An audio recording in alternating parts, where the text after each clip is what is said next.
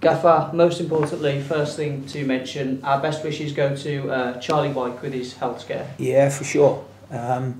We've had a similar issue ourselves with Ryan Bowman not so long ago over at Ipswich, and you know, obviously something similar has happened with Charlie, who's been excellent over the last couple of years, you know, for Sunderland, and started now the season for Wigan very well. So, you know, we're very disappointed that that happened to him.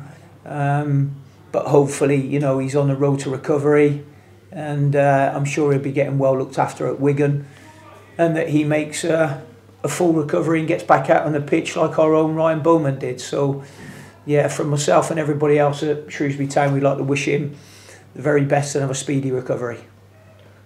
Just moving on to the football, if I may. We played Wigan recently in the Papa John's Trophy. Do we take anything from that? Is that anything to look back on? Not really. It'd probably be two completely different teams. So, no, I don't think too much. I think that they're going to be strong. I think that the league table suggests that. They've had a good start to the season. Signed some good players in the summer. Were strong in the market. Were competitive, very competitive. And they've put together a really strong squad. For those that haven't seen Wigan play this season, what kind of football do they play? What can we expect on the day? Bit of both. They can do both, which is a good thing. That's what I've said before, because then obviously it's very difficult to sort a team out. You know, whereas if you play one way and you just have one identity, I'm not sure that's a good way. I think you've got to be able to do a little bit of both, and I think they've got a very experienced team and good solid players all over the pitch. Looking at ourselves, more importantly, we're looking to build on, of course, progression in the FA Cup.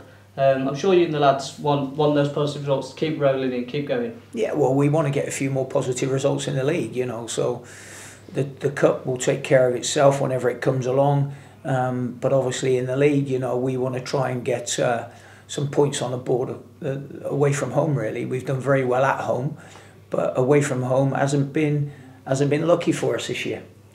Do you enjoy these games, going up against the ones at the top end of the table? Do you enjoy testing? I enjoy every game.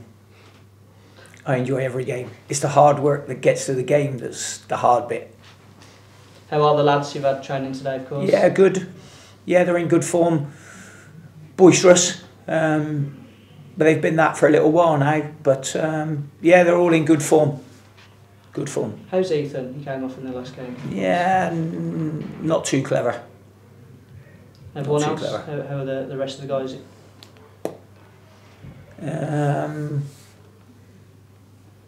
Okay. Just okay. Thank you very much. Okay.